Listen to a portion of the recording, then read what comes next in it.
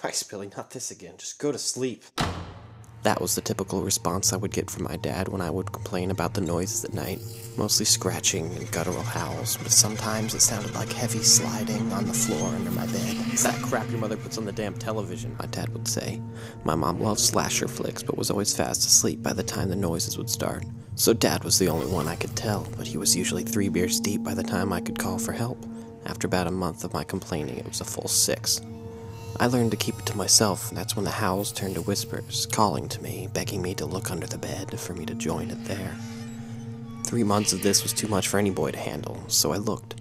I peered timidly under the sheets, convinced it would be the last thing I would do. There, under my bed, was a whole other world. Everything was upside down, but it was exactly a replica of my room, like a dark circus mirror reflection of everything I knew, and my bed was the threshold between the two. Terrified, I hid, back under my own blankets for the rest of the night, wide awake. 6 weeks passed and my fear turned to intrigue.